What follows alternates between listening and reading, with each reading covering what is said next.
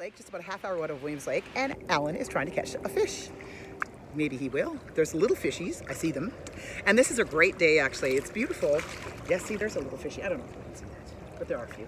Millie's looking for wood, she's finding some. She likes to chew on it, I don't know, it's a dog thing.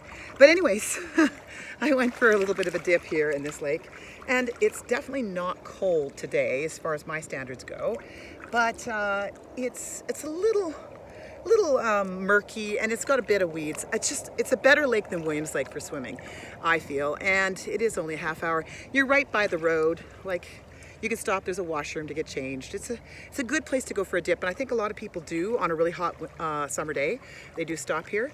Not sure how much longer, you know, these kind of lakes are going to be doable for me. I'd like to go out to maybe Horsefly and swim there before, you know, it gets too cold.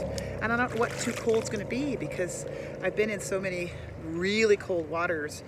I'm not sure, maybe I can handle more than I think, right? So, but anyways, today is September the 19th or 20th. I think it's the 20th today actually.